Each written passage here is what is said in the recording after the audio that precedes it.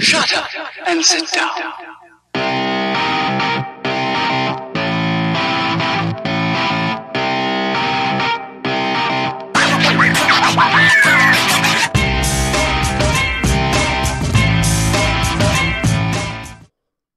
Yo people, welcome back to another hardware review, and we are back with Vaptio. Yes, so we're looking at the Hubble X with the, is it Grampus or Grampus I think it's called. We're going to call it Grampus tank. Yes, sub-ohm tank. Now with like Vaptio, what they do is they sort of like mix the tanks around with their actual, when they do a kit. So like when they did the Super Bat, you could either get it with a Throne tank or you could sort of like get it with the Frogman. Well, this is a little bit the same. You can either get the Apollo kit, or the Apollo tank on it, or like what we've got, which is the Grampus. Yeah. So you might have the Apollo, and you might have the Grampus. They was actually going to call this something else. I think they were actually going to call it something like Explosion or Explorer, but they ended up calling it the Hubble X. It is a dual 18650. It is a touchscreen sort of. It's got 3 amp fast charging as well. So I'll tell you what, let's do what we normally do. Let's have a little look at the box. This is the box. This is everything you do get in the box, and that was the box. Let's have a little look around it. As you can see, it is fantastic plastic. Is that hardened plastic on there? It is an absolute fingerprint magnet as well. And some people don't like as well, as you can see as it goes around, it's got the charging at the top near the 510. Some people don't like that. So let's go top to bottom on this. We'll start off with the Grampus. Every time I say Grampus, I feel like it's Christmas or something like that.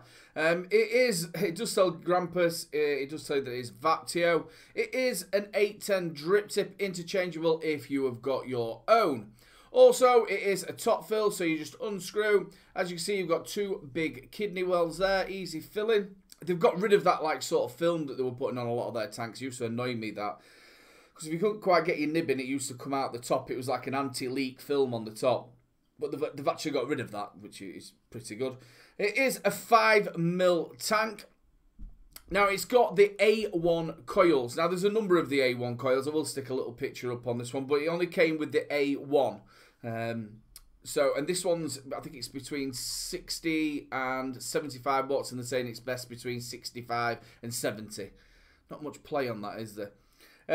You have got triple airflow on this. It is adjustable, and it is very hard to move this around. Yeah, so you've got 3 of the airflows. It does lock off as you move it. You've got a slightly protruding 510 at the bottom. Not very much, though, at all. And that's roughly around the tank itself. Right, let's get on to the mod. We'll start top to bottom like we normally do. It is a 510 connection at the top. They have got that anti-leak 510 on there as well. I'll touch on that a little bit more because there's been a couple of problems since they brought that out. And it roughly takes a 25mm ATI on there. If you have a little look at the bottom, you've got your kite mark, don't vape in a bin, and you have got your battery venting. If you have a little look on the side, you have got your fast charge. It is C-type charging as well, and obviously for your firmware upgrade. It is fast charging, 3 amp charging, but like I always say, I wouldn't charge it through this. Use an external charger, but if you are caught short and you need to charge it, it is fast charging. It is type C. Not bad at all. If we move across to the side, you'll be able to see that it's got like a bar on the side, and on that bar what you do then is you press it, and obviously that fires, but it only fires halfway down. It feels like you can press the button, but it's about halfway down to fire it. If you have a little look on the back, you will be able to see it does say Hubble, and you've got like this sort of like spaceship sort of thing on it. Like I said, it is, I'll just show you this, but it is a dual 18650, as you can see. 2 big magnets on there, really big magnets, and fit on that side as well. Nice and clicky, no janky doors or anything at all. So let's have a little look at the front of the mod, and we'll go through all the menus. It's 5 clicks on and 5 clicks off. As you can see, it does say Vaptio on the top. You've got a 2-inch colour screen on there, and it is really vibrant. You've got what mode you've got it in, and then there's that little lock there. That shows you that the touchscreen buttons at the bottom are locked. You've then got your battery indicator, tells you your watts. You've also got how many seconds you've had a puff for and your ohms. You can't quite see this, but it does say soft there. That's what sort of mode you've got it in. And then you've got voltage. Now, to get into that, you can either go in the menu or you can click it twice and it'll move it to normal. And then it'll go to high, and then you can take it back to soft. I normally actually have it on normal, but you can go in the menu and change this. Now, to get into the menu, it's 3 clicks, and then you'll see the buttons at the bottom. These do actually vibrate, and this is your touch screen, and it moves you around the actual the settings. So if we go into your settings, you've got your variable wattage mode, you've then got your temperature control, you've then got your curves, you've then got your bypass, then you can go to back, and then you've got, or it takes you straight to the home screen. Let's have a look at your variable wattage. Like I was showing you, it's high, soft, and normal. Like I said, I normally have it on normal. You can then round robin it. It goes either you can go back or you can go to your home. And you can do that as well by pressing it twice on the home screen. Then you've got your temperature control, your nickel, stainless steel, etc. Now you've got your curve mode, and you can have 2 of these. You can either have it, and it's like a graphic equalizer. You move it up and down. Start off at 20 watts and then up to 50, whatever you want to do it. And then again, you can come back out, either go to your home screen or back out. Then we have got your bypass mode if you want it like a mech mod. And again, it shows you back or to your home screen. Let's go back. Let's go into the settings. It does tell you the version you've got. It tells you your vaping time and also your standby time. You can change that, how long your screen's on there, your language, and then back out again. Now, I have had a look if you can change these themes, but they haven't done any actual updates, so you've only got this blue one, and it does that powing on the front screen. So, again, you just go back, and then we're on the front screen again. Now, as you can see, it's locked, so them buttons that we've been moving around, and they actually do vibrate. They're locked. So what you have to do is you sort of have to click it. Obviously, I haven't got an ATI on there at the minute. So you have to click it. And as you'll see, it comes up and it says slide to unlock. You have to unlock it. And now that moves your wattage. It goes in single watts if you just touch it. Or if you hold it in, it'll go up by 10 watts. All the way up to 220 watts. Now, if you just let it go and just leave it, you'll be able to see the lock will come on at the top. That means it's locked. You can't touch them buttons and it won't vibrate. Again, if you press it, obviously we've got no ATI on there. You have to wait for it flashing.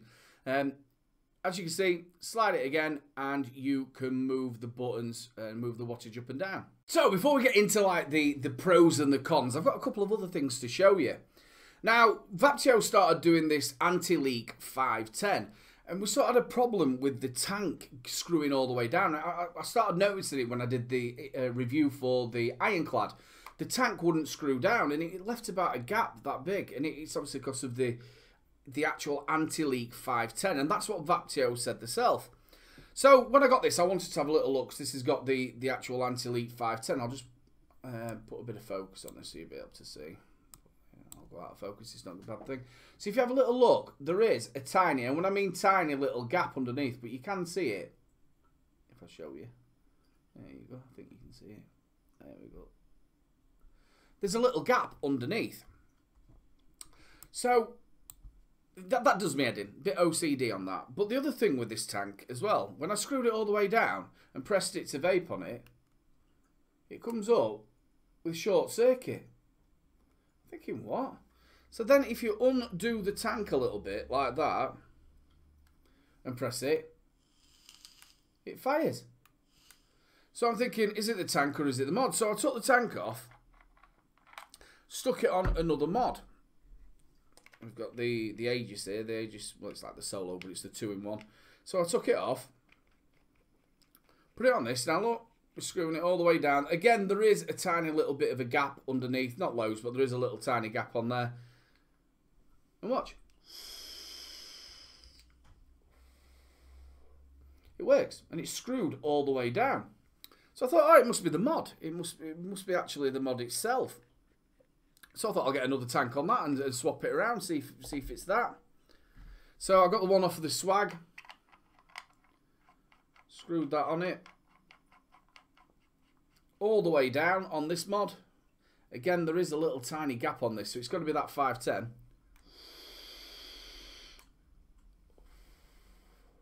Works. So that mod's screwed all the way down. Sorry, that tank is screwed all the way down on that mod, and it's working. I just can't work it out. So the actual tank is working on another mod, and another tank works on this mod when it's screwed all the way down. I just can't work out if it's something to do with this anti-leak 510. I know we had a problem with the ironclad with it, but that did actually work. Again, look, just to show you, that's screwed all the way down. And as soon as you do it, it comes up short circuit. You undo it a little bit, like that, and it fires.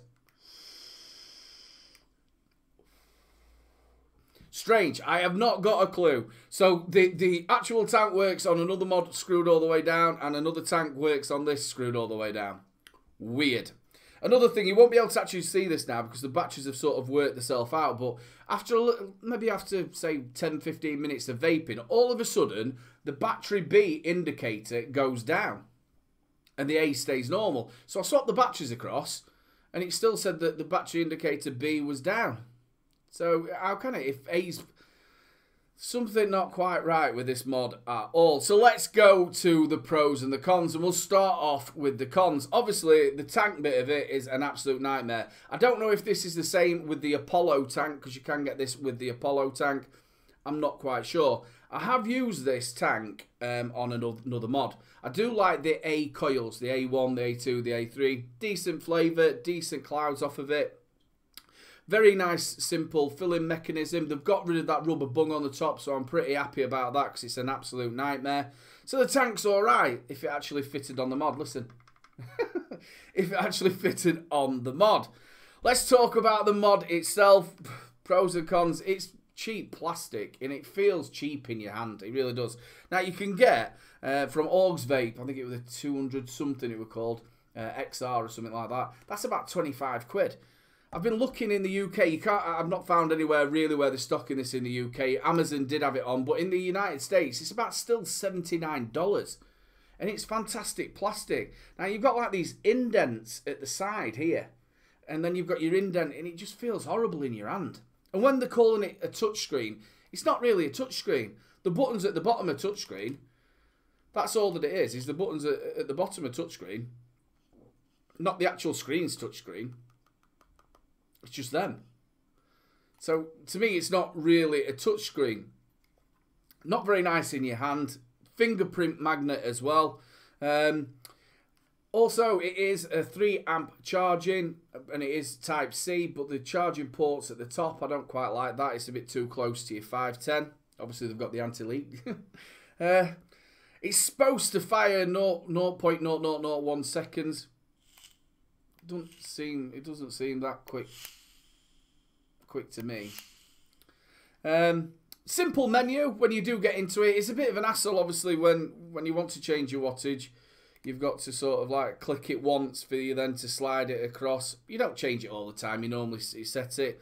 The menu's very, very simple. There's no more themes out there for it. I do like that the temperature control, the curve mode. It made it a little bit simpler with it being like a graphic equalizer. 18650, sorry, Joule 18650. Yeah.